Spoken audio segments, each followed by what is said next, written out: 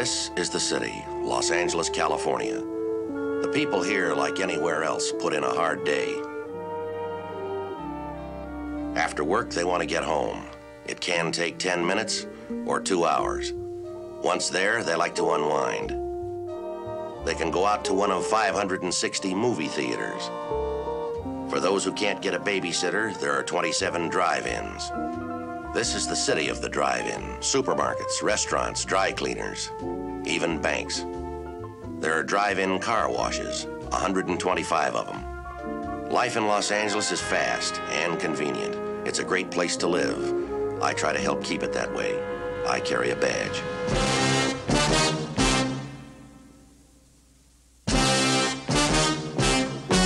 The story you are about to see is true. The names have been changed to protect the innocent.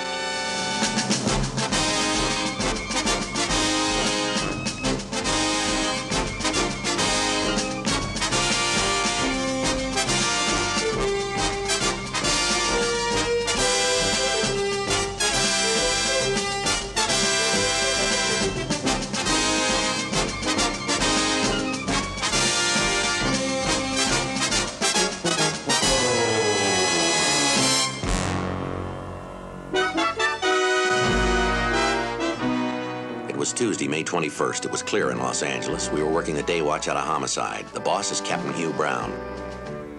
My partner's Bill Gannon. My name's Friday. Bill looked like he was practicing yoga.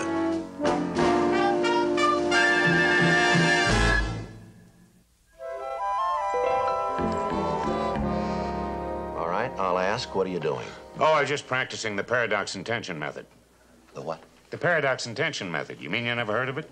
Oh, I can't say as I have. It's very scientific. It's a new method of curing insomnia. What's with the arms? Oh, well, see, you raise your left arm like this. Then you say, my arm is heavy, heavy, heavy. And then you raise your right arm like this, and you say, my arm... Oh, that isn't necessary. I'm not going to do it now, Joe. Then you raise your left leg and your right leg and around the clock. And then what happens? Well, I just told you, pretty soon your arms and legs get heavier and heavier, and the next thing you know, you're sound asleep. Let me ask you one thing. Sure. You just got to work, pal. How come you're trying to go to sleep? Well, that's where the paradox intention comes in. The theory is that if you try to go to sleep, you'll stay awake, and vice versa. I see. That's why it's called the paradox intention method. That's why it's called that. If you try to do one thing, you'll do just the opposite. It's a paradox, Joe. Does it work? Well, sure it works. It's very scientific, you know. Then how come you're yawning? You should have had a good night's sleep. Didn't you try your method last night? Oh, yeah, I tried it. Didn't work, huh? No, it worked fine. The only trouble was it took all night to make it work. 2 people shot, man and a woman. Grafco printing plant in West Vernon. SID's on the way. Right. Looks like a sniper. 9:22 a.m. Grafco is a big plant in the May Park area. They print weekly newspapers and big circulation magazines. The payroll is about 200. 9:37 a.m. We arrived at Grafco. The personnel manager showed us the employment records of both victims. Fred Keller was a foreman, a family man. He got along with everybody. Barbara Hill was a secretary. She was well liked. She had a fiancé overseas in the Air Force. 9:40 a.m. We talked to Frank Romero, the plant manager. He knew of no reason why anyone might have wanted to kill either of the victims. There were no witnesses. It appeared both victims were entering the building when they were shot. You don't know of any quarrels the victims might have had, any bad blood with the other employees? No, none. I can't believe anybody who works here could do a thing as horrible as this. Mr. Romero, we'd like to have the names of any of your employees who didn't show up for work this morning. Well, you think it was one of my employees? It's a place to start. Yes, of course. I'll get the timesheets. Thank you. I tell you, this has me all shook up. 2 people shot down in cold blood. I suppose you people see a lot of this sort of thing. You're used to it. No, sir. You never get used to it. Frank Romero came up with the names of 6 absentees. We checked them out. They all could account for their whereabouts at the time of the double murder. There was nothing to do now but begin the tedious job of checking out every man and woman on the Grafco payroll. We worked all day and into the night. Wednesday, 10:05 a.m. Bill and I checked back in after a short night's sleep. We had worked half the night at Grafco without turning a single lead. The bodies of both shooting victims were posted. 2 slugs were removed from the male victim's head and 1 from an almost identical location in the female victim. The slugs were sent up to ballistics for identification. Captain, Joe. Ballistics report, murder weapon was a .22 caliber rifle. Homicide, Helder. Yeah, for you, Joe. Thank you. This Friday? Yes, sir. I see. Uh-huh. All right, thank you, Mr. Romero. We're on our way. It's one of the foremen out at Grafco. He remembers a beef between the male victim, Fred Keller, and some kid, a college boy who works part-time. Yeah? Kid didn't show up for work yesterday, but nobody bothered to mark it down. 10:28 a.m. The foreman was named Al Souza. He said the boy who didn't show up Tuesday morning was named Jeff Buckram, 18 years old, a student at May Park Junior College. He's kind of a flunky, Sergeant. He only works part-time when he hasn't got a class in college, and nobody remembered it was his day on, I guess. You say he had a quarrel with Keller. It wasn't much, hardly anything. 2 weeks ago, the kid fired up one of the big rotary presses. He's not supposed to even touch it. Keller jumped him, not too hard. Kid had it coming. It's dangerous fooling around with a big press like that. But the kid blew. He sort of turned white-like and doubled up his fist and started moving at Keller. What happened then? Nothing. One or two of the boys told him to cool it, and Keller just shrugged and said, "Take it easy, kid," or something like that. And that was it? Yeah, Keller walked away. Kid just stood there with his knuckles white, and everybody left him alone. All right, thank you, Mr. Souza. I'm sorry, Sergeant, about not remembering yesterday, I mean. Kid like that, nobody ever seems to miss him. Maybe that's what he didn't like.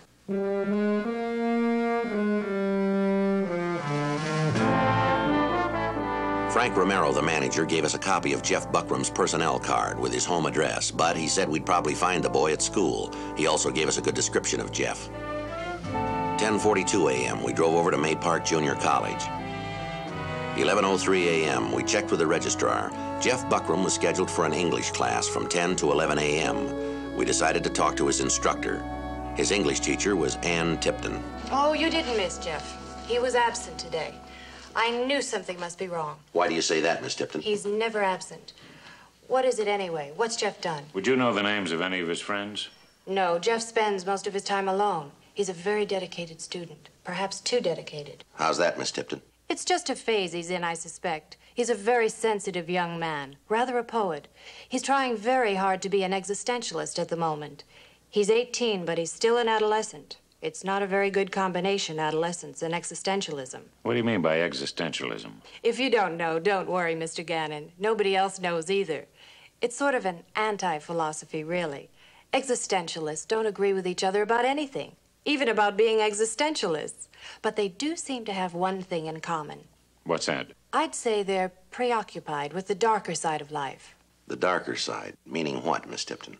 Oh, aggression, violence, fear, death. And there's one sort of central thing. What's that? They believe one should live one's philosophy, not just think about it. Yes, ma'am. One must act.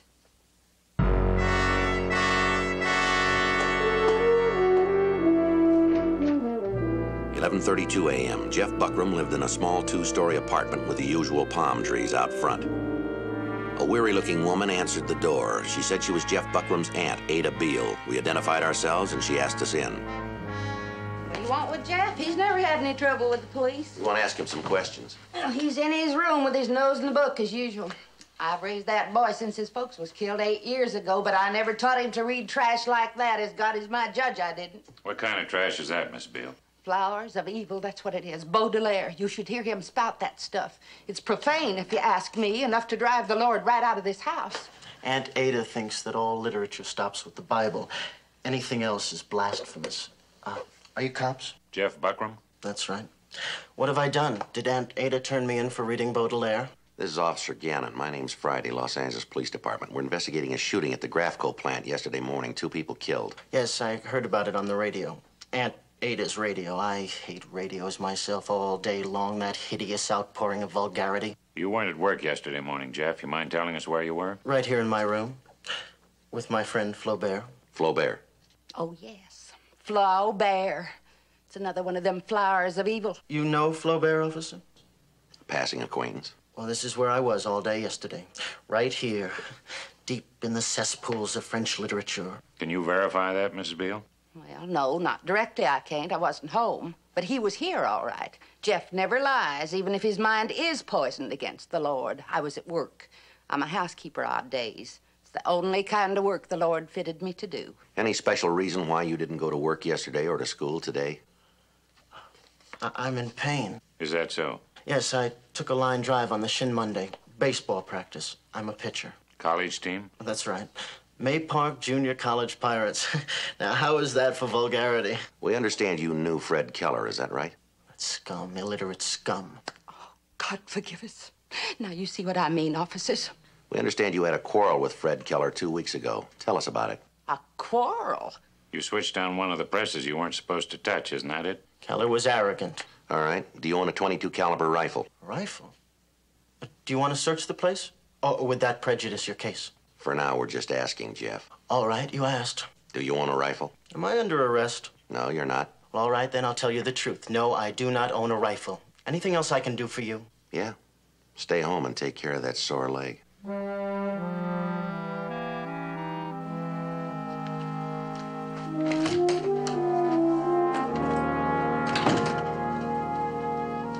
do you think? I think he's lying. So do I. There's somebody who might fill in a few blank spots for us. Oh, we already talked to his English teacher. When you want to find out about a boy, you don't talk to his English teacher. Is that right? You talk to his baseball coach. 11:45 a.m. We spoke to Jeff Buckram's baseball coach, Jake Mahler. Says he got a shin bruise at practice Monday. Yes, sir. This Monday. That's what he says. Jeff Buckram hasn't suited up for 2 weeks. Told me he had to quit baseball, so we dropped him from the squad. What can you tell us about the boy? I never could figure him out, really. I don't know why he came out for baseball in the first place. He didn't seem to have the normal motivation. How do you mean? No team spirit. He didn't care about anybody else, like the team didn't exist. The only time he looked alive was when he was batting or pitching. The rest of the time he sat on the bench, usually reading a book. What kind of books would you know? You mean the titles? Yes, sir, that's right. Well, I wouldn't have any idea. All I can say is they weren't comic books. Was he any good, Coach? Any good? How do you mean? Well, do you have any baseball talent? Was he a starter? Yeah, he had the makings of a pretty fair pitcher.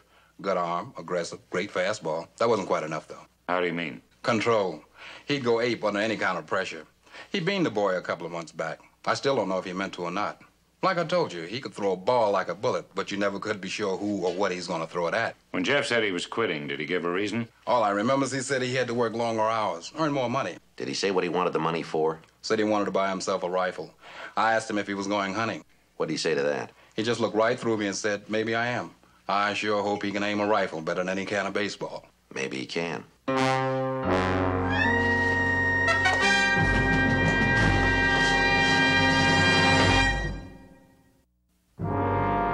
1:27 p.m. By now, we had probable cause for Jeff Buckram's arrest.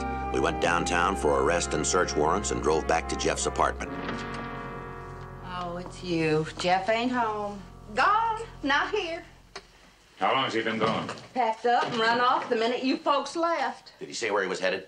He didn't even say, God bless me. He took my car. I couldn't stop him. Now, how am I going to get around without a car? Did he take a gun with him, a rifle? A gun? There's never been a gun in this house, Mr. Policeman. What kind of car do you drive? What kind? Blue. A Ford. A blue Ford. What model? Model? What year's the car? Well, I bought it secondhand. I don't know how old it is. Well, do you know the license number? How would I know that? It isn't even paid for yet. Better get out an APB. I'll use the phone in the hall. Right. Now, Mrs. Beale, do you have any idea where your nephew is? I know what you're talking about, officer. I heard you ask about that shooting, and you think Jeff did it. Yes, ma'am. We have a warrant for his arrest. It's all over. I tried. Lord knows I tried. The devil is in this house. That boy, he talked with the devil. There, that book right where he left it. He tore a page out before he threw it there on the table.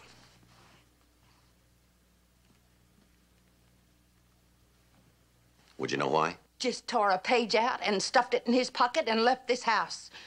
I wouldn't know. I never read evil books. We'd like to take the book with us, Mrs. Beale. It'll be returned after we finish our investigation. Don't you bring it back here. I beg your pardon? It belongs to the public library. Return it to them if you want. We'll do that. Maybe you won't. How's that? It's overdue. You'll have to pay a fine.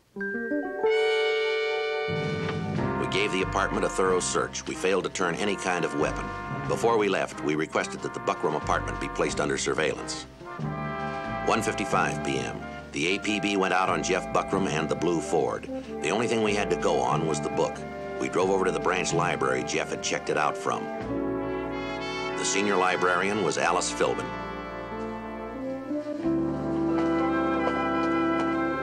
We talk to her in the coffee room. I don't like to receive visitors in the main room. It's difficult enough to maintain quiet without our setting a bad example. Yes, ma'am. Miss Philbin, do you know a Jeff Buckram? Jeff Buckram, yes, I do. He's one of our best customers. Here's a book he borrowed. I believe it's one of yours. Oh, yes, Flaubert. It's overdue, Sergeant. There's a page missing. Page 67. It's been torn out. That's not like Jeff. How do you mean? Well, he loves books. Overdue, yes, that's Jeff. But vandalism, no. We'd like to know what was on that page. Can you help us? Well, I know you haven't come here just to return an overdue book and report a torn page. Jeff Buckram's in some kind of trouble. What is it? We'd like to talk to him. Do you have another copy of that book? Yes, I believe we do have one more copy if it's in. I'll check. We'd appreciate that. It's probably on the shelf. Flaubert isn't very big in this neighborhood.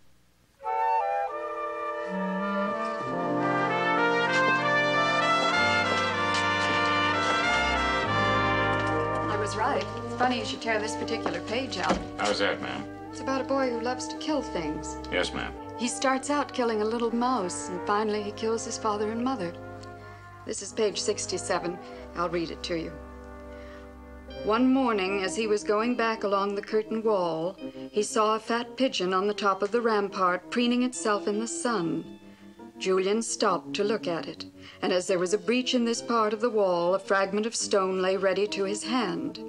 He swung his arm, and the stone brought down the bird, which fell like a lump into the moat. He dashed down after it, tearing himself in the briars and scouring everywhere, nimbler than a young dog.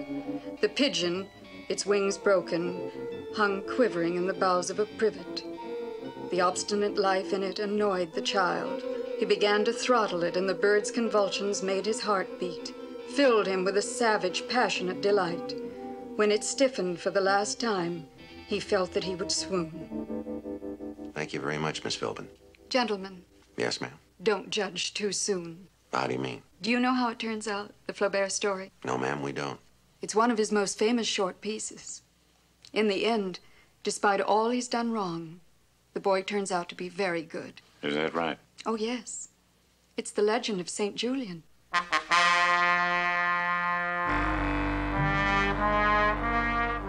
2:46 p.m. We checked with the office. There were no results on the APB.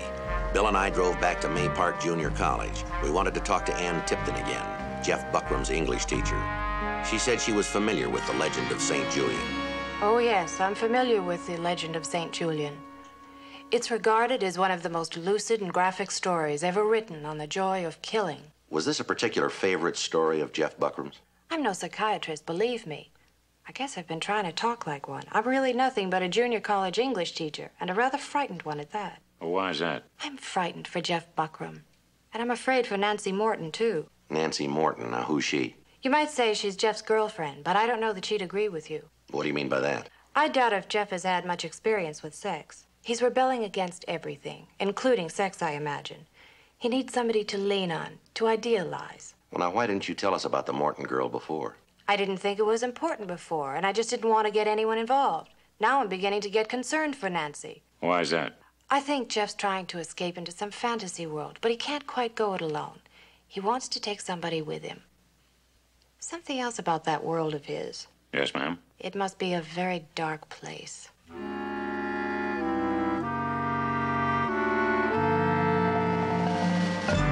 Nancy Morton wasn't at school. We got her home address from the registrar's office. She appeared nervous, but she asked us in when we said we wanted to talk about Jeff Buckram. What is it? Is Jeff in some kind of trouble? We'd like to ask you a few questions, Miss Morton. How well do you know Jeff Buckram? He's just a friend. I'm not sure what the relationship is, really. We're not that friendly. What is it anyway? What's happened to Jeff? We're trying to locate him, Miss Morton. Now, did you and Buckram spend much time together? No, nothing like that. He's never even tried to kiss me. He's just somebody I know, that's all. Is that so? I suppose every red-blooded college girl expects to be made a pass at sooner or later. Jeff's just different, that's all. How's he different? He just wants to talk or sit and look at me or out the window. He recites poetry sometimes, although I admit it's pretty gloomy stuff. You know, Baudelaire, Rimbaud, that stuff. We met in English Lit. He isn't too bad looking, and he seems so intellectual. When did you see him last? Just a few minutes before you arrived. Where'd he go? I don't know, he didn't say. Did he seem nervous or upset? No, I didn't notice anything special. He's always sort of different. I wish you'd tell me what we're talking about. Has Jeff done something? We'd like to ask him some questions. Have you any idea where he might be, any places he's known to frequent, any friends he might visit? I don't know of any of his friends or even if he has any. I see. He seems so helpless, like he had to have somebody to be near. But he didn't want any involvement. It was like he wanted somebody to own, but he didn't want anybody to own him or even touch him. All he believed in was people and books. People that don't exist. He believed in ideas that didn't have anything to do with anything real, anything in his own life. It was like he lived in a world made up of other people's words. All right, Miss Morton, thank you. You've been very helpful. Now, we just have one more question for you. Why did Buckram stop by here this afternoon? Do I have to tell you? Yes, ma'am, you do. He stopped by to pick up something. What was it? A gun. What kind of a gun? I don't know. I don't know anything about them. Did he get it? Yes. Can you tell us what the gun looked like? Was it a rifle, a pistol? It was a rifle. I know that much. Do you know what caliber? Caliber? That's the diameter of the bore. Now, did he say what caliber it was? I don't know. What could he have said? What would it sound like? Well, 30-30, 30-06? Yes. He said 22. Does that mean anything? 4:15 p.m. Bill and I went back to the office. Nancy Morton's home was placed under surveillance. Homicide, Gannon. Yeah, he's right here. This Friday. Yes, Miss Philbin. No, don't go near him. If he starts to leave, try and stall him. Leave him alone. That's right, we're on our way. Jeff Buckram, he's at the library. We drove as fast as the traffic would allow across town to the May Park Branch Library. Cops in a library? Aren't you out of your milieu? You're under arrest for murder. I've been patient too long. My memory is dead. All fears and all wrongs to the heavens have fled, while all my veins burst with a sickly thirst. That's Rimbaud, officer. And these are your rights. Listen to them. You have the right to remain silent. Murder? I had no idea, Sergeant. Do you think Flaubert was the reason? No, ma'am, not the reason. Just the excuse.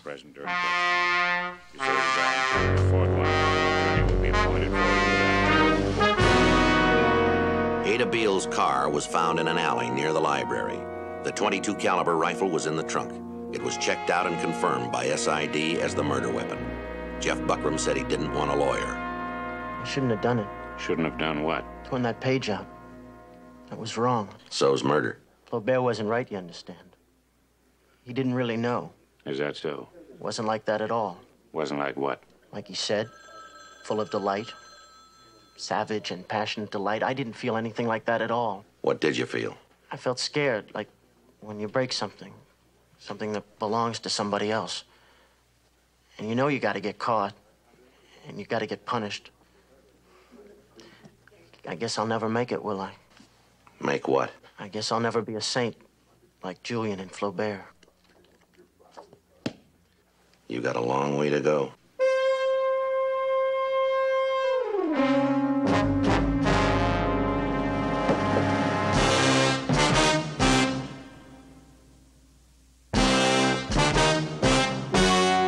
The story you have just seen is true.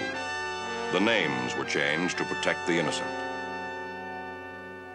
On July 16th, trial was held in Department 184, Superior Court of the State of California for the County of Los Angeles. In a moment, the results of that trial.